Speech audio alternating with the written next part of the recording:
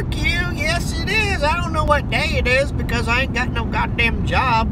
Just been running around this country. I've been to Oklahoma, Missouri, and then I've been down to Arkansas or Arkansas, whatever the hell you want to call that place. Yeah, guys, so I want to ask y'all a question real quick. How many other motherfuckers out there don't have a job? We ought to get together and have some no job having fucking beer bash or something. I'll tell you what you do. Everybody come over to my place. I need you to bring $20 bill to get in the garage. I need you to bring a case of Budweiser. And I need you to bring the best barbecue that you can make. I don't care if it's ribs, potato salad. I don't care. So remember, big party tonight. Come to my place. I need $20 for you to get in the door. I need you to bring a case of Budweiser beer, and I need you to bring the best barbecue you can make.